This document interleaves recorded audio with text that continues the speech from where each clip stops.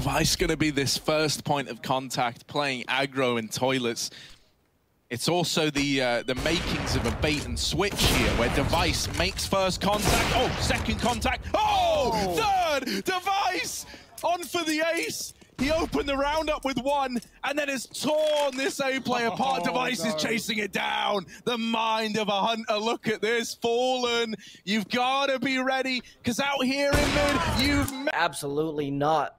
I think we're going to head straight on over to that 6th overtime. phzy, he's done it before. He's got an AWP, but he doesn't have any HP to work with. Waiting. Madness. So much rests on this guy's shoulders right now. They line up. Imagine, first kill. Second. Oh no! One left. Can he do it? Bolts all by himself. Fully health. The one bullet should do it on his body. Could be the full-on ace from phzy. Does he check his right side? He does. Yes, he does! phzy! You turn things around! With complexity, condemning them to the lower bracket. Against the loser of Virtus Pro and Big Clan Configs, the last one, and that is one way to finish. G2 sail through Dust 2.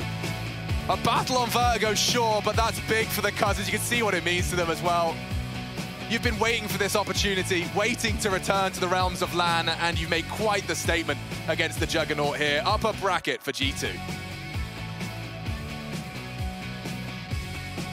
Karrigan and Rain, how long will Grandpa Olaf stay this time? Keto plus Tabson. I mean, they may be scared for him that he stays too long, you know? Olaf yeah, I think they're a little bit afraid. A little bit afraid. Hi, Mountain Flames, that's your right? Fuck off.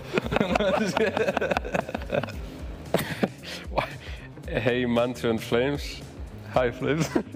Fuck off. Karrigan and Rain.